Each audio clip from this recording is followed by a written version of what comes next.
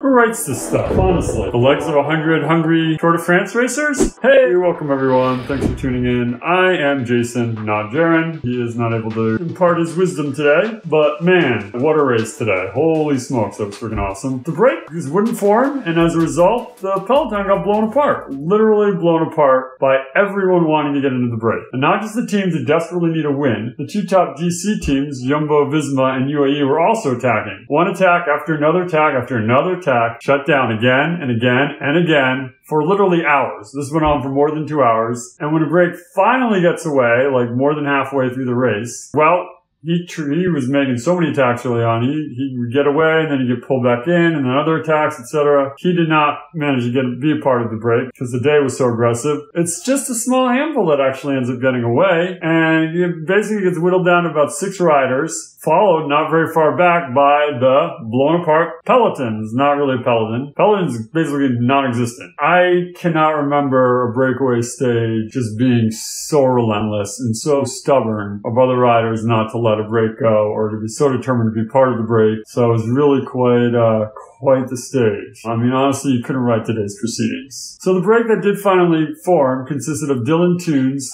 T. Spanu, and sprinter Mads Pedersen. A chase group consisting of another 3 riders, Matteo Jorgensen, Ian Izagirre, and Andre Amador also got away as well. Before I go too much farther, it's kind of interesting to point out that Ian Izagirre, Cofidis, they were winning a whole bunch like 20 years ago, and then they just stopped. They ran out of talent or whatever, and they had a drought from like 2008 until to the present day, until this Tour de France where they had their first win. So anyway, eventually the two groups come together, and Thibaut Pinot and Van der Poel and a few others also bridged to the finally formed break. So for short time was maybe a little bit bigger than 6 riders. There were a few attempts to get away from the break, including Julian Alaphilippe, who tried, not very successfully, and failed. Van der Poel then makes a valiant go of it, and it was looking like his attack might stick, because those behind were uncohesive, kind of dilly-dallying, not really sure how they were going to proceed, but eventually Jorgensen gets away from the bickering group behind, chases Van der Poel down, and Pinot is able to hold his wheel and follows Jorgensen, and they both bridge to Van der Poel. Not wanting to sprint against Van der Poel, Izagirre attacks Van der Poel on the final climb, and Van der Poel makes, he goes with him, and it looks like, hey, Van der Poel's there,